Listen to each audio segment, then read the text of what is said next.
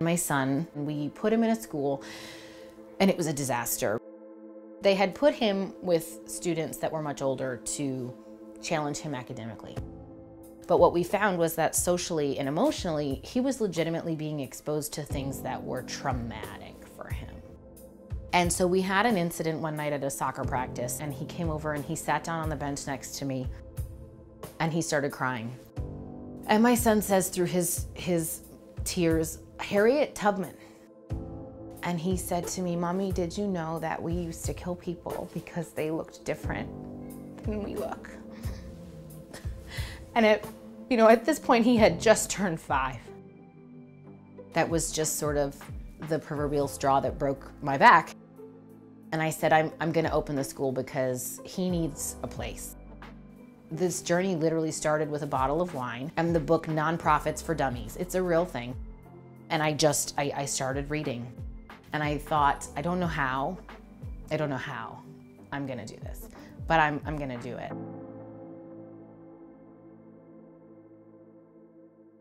My name is Nicole Duslak, and I am the founder of Create Conservatory. We are a K-6 STEM school. Create Conservatory is in Lake County, Florida, around the Orlando main city area. This area of Lake County does compromise of a lot of lower income families. Create's mission statement is to impact the lives of the community by teaching STEM education through arts integration. What that basically means is everybody gets a song stuck in their head and they can't get it out no matter how hard they try, right? It's like stuck in there forever. So why aren't we teaching kids math that way? Why don't we teach them science that way? I was very aware that the traditional classroom that my daughter was in was not serving her. I started to realize not only did she learn differently, but she was left behind. So I met Nikki. I knew it. I knew this was the right person to engage my child. But it's not an art school. That's what really intrigued me, is how she weaves it together with the STEM subjects. So it's rigorous. She abides by the standards for the state. Obviously, our data speaks for itself. So our students have shown an average of 3 years of growth in every subject area every year they've been with us. As an art teacher, there's always some aspect of one of those components of STEM in just that art project. Who can raise their hand and tell me, what does that mean if something is symmetrical? Today, my lesson has to do with symmetry. That's a math concept. That's a science concept. This week in science, we are learning about the flower, the anatomy of it, and the different parts of it. Cool! What soil? They'll be planting seeds in it to see how the flower grows from a seed to the actual flower.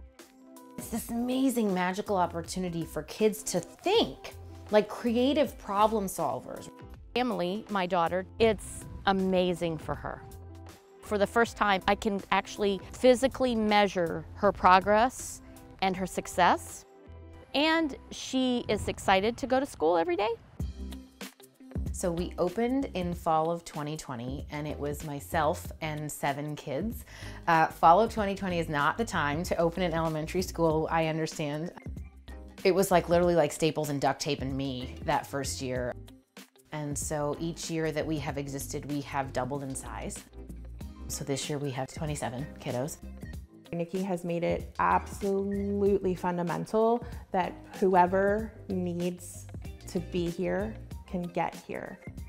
Currently, about 96% of our students come to us at no cost to their families. That money comes from private funding and donations and corporate sponsorship. So currently we are renting some space from a church, and the space has served us really well, but we've outgrown it and we really wanted our home that belonged to us.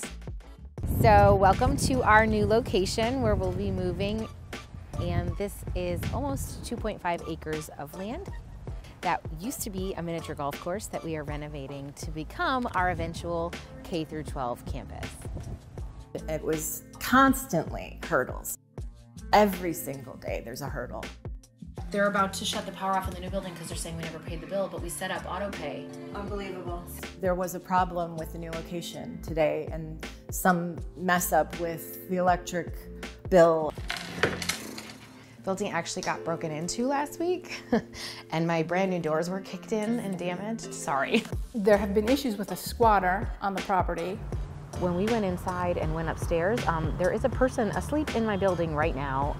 And a squatter broke into the building. So here we are on the phone with 911. And established himself there on an air mattress. There's just a million things all the time. In addition to all the small business problems, I have to lesson plan, and I'm the front desk person. She starts her day so early in the morning. She gets up, she's helping the kids pack their lunches, get ready for school. Burn the house down. And then she lets the dog out. So. And hops in the car. I don't think so. And then on the way to school, she's mom. Is it a vertebrae? It's okay to say you're not sure about that one, honey. And then she gets here, she's scrubbing toilets and vacuuming carpets. So much of the burden falls on her shoulders, and yet she handles it. So in addition to infusing the arts into the curriculum every day, we feature a special art form every 9 weeks. Hi guys, how are you? It's this amazing opportunity for us to celebrate all of their hard work and all of their dedication to their learning. Thank you guys so much for coming. I know it's a really crazy time of year. And they're so proud of themselves, and it's a very cool thing to witness. The parents just love it. Like we love being able to get together and watch them and kind of come together as a community to celebrate them. And our K1 classroom is doing a scene from The Grinch. And then the 3rd through 6th graders, they're doing this sort of stomp-esque performance piece. They have all grown so much already that to see the confidence in the students who are new to us this year, who did it yesterday and they were like, oh, we did it. Good morning. As a nonprofit, Nikki has really made create a special part of our community here in Lake County. What it offers to our community is a place where basically just kids that are kind of different in some way can come and just be themselves. Hi guys. It's this amazing thing when I open the car doors in the morning and kids get out and they're smiling. And you know, it's like, what are we gonna do today? You can see other children's transformation. And by the end of the year, it's not like it's even the same child. There are times when I walk into the building and I look around and I think this is utter chaos. And then when you stand and you look more closely for a minute, it's not chaotic at all. The kids know exactly what they're supposed to be doing. I think my favorite part of school is just how welcoming it is. It's a very humbling honor that I get to have every day because we have so many aha moments where kids are discovering something new. I get to have them all the time and it's really wonderful.